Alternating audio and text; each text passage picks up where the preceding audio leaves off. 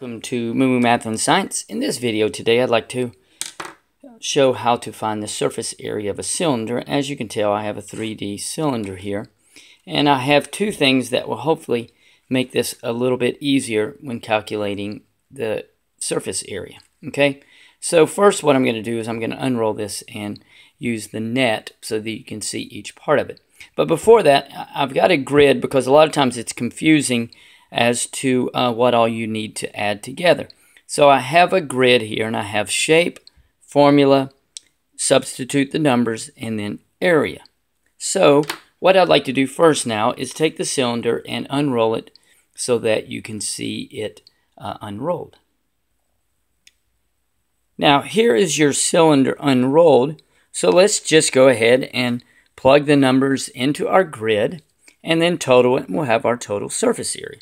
So first we have this large rectangle, and you can see I have the measurements. So first our shape is a rectangle. I'm going to write R for rectangle. The formula is length times width, or base times height. And then we're going to substitute 14 times 9, okay? And I'm going to get my handy calculator out to do this quickly, and we go 14 times 9, that equals 126, okay? And then we have a circle, so I'm going to put C for circle.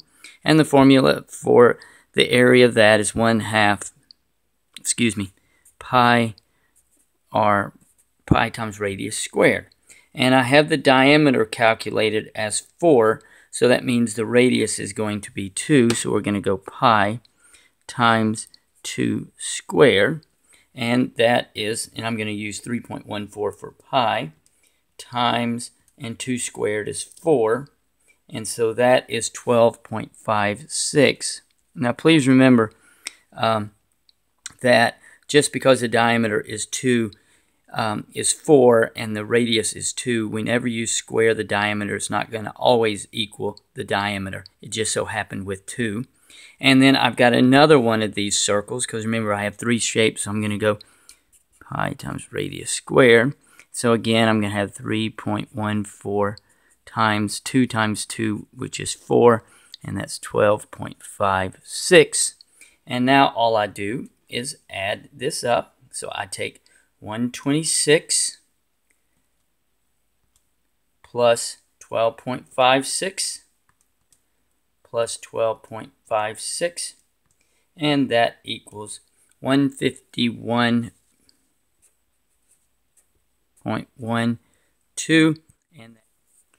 and surface area, it is always centimeters squared. Okay, so I'm going to recap. I have my cylinder, I unrolled it, I had a rectangle that was 14 by 9, and then I had 2 circles, and the formula for area is pi times radius squared.